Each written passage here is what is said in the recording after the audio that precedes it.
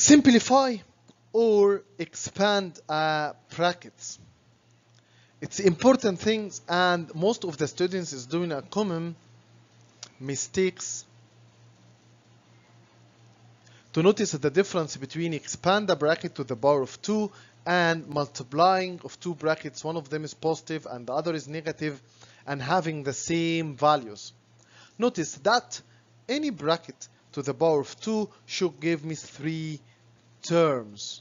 Any bracket to the power of 2 gives me 3 terms. Let's see how we can simplify it. We have two methods.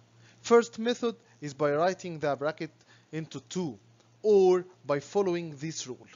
For example, x plus 5 to the power of 2.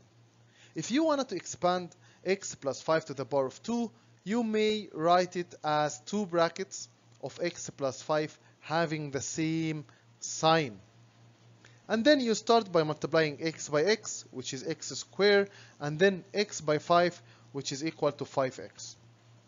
Then you go back to 5 multiplied by x and multiplied by 5. 5 multiplied by x is 5x, and 5 multiplied by 5 is 25. Notice that I have in the middle two like terms. 5 and 5 is 10. So it's x squared plus 10x plus 25. But another solution, if you wanted to find the rule of x squared, if it's x plus 5 to the power of 2. So you are going to expand it into 3 terms. Last sign here is always positive, so this sign is always positive. And this sign follow the sign inside the bracket.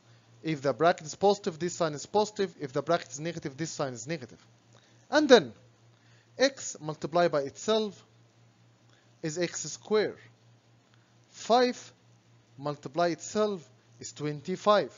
And then the middle term is 2 multiply the first term, which is 5, and which is x,